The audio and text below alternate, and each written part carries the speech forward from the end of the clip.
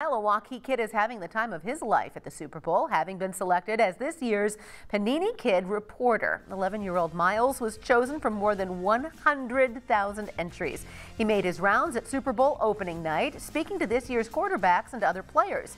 Now, we spoke with Miles today. He describes how he became such a big football fan.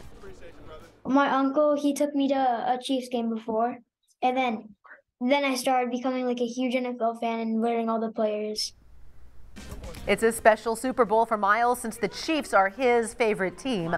Miles has already asked some questions to Chiefs and Eagles players, but there's still one he's hoping to ask. I really want to know how Patrick Mahomes' ankle's doing. Yeah, million-dollar question. Keep pressing for an answer, Miles, and congratulations on being chosen as this year's Kid Reporter.